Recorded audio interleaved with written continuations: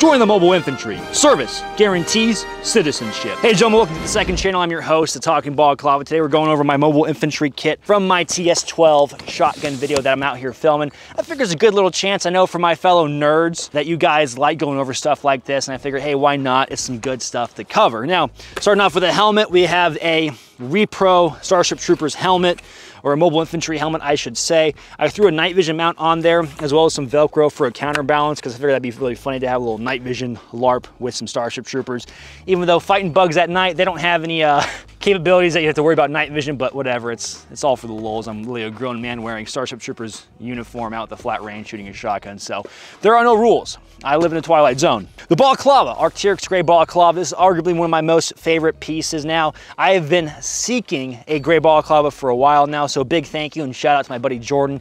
You know who you are. Thanks, man, for helping me acquire this gray balaclava. It is greatly appreciated. Wow, what a guy. What a guy. Moving down, we have the carrier. I got this bad boy from Evike. This was all used in my VHS2 video, or the Springfield Helion, because that was also a Starship Troopers looking gun in my mind. Crisis for humankind. So I wanted to do that. Now, of course, I threw some shotgun placards on here to have a nice little shotgun aesthetic. I think the shotgun makes more sense fighting giant arachnids than maybe assault rifles do. At least in the movie, they performed way better, so I mean, there's that factor. Of course, everything with the Mobile Infantry is always that gray and black scale. So I've got some gray gloves to go along with it, got some black pouches, a little bit of multicam black because we can get a little spicy. Got a Safariland white smoke grenade for a little bit of texture. Moving down, just got a normal cigar gear belt on, and then I have some throwing knives attached to that to fit the secondary look of the Mobile Infantry, because if you can't push the button, great scene though. Put your hand on that wall, trooper! Then of course, got some gray pants, pretty cheap, just some gray knockoff tactical pants. I'm not spending too much crazy money on a kit like this, guys. Then got some jackboot thugs. These are like some cop style boots, just some black boots that I'm rocking. I've used these also in conjunction with my Blade Runner LARP kit,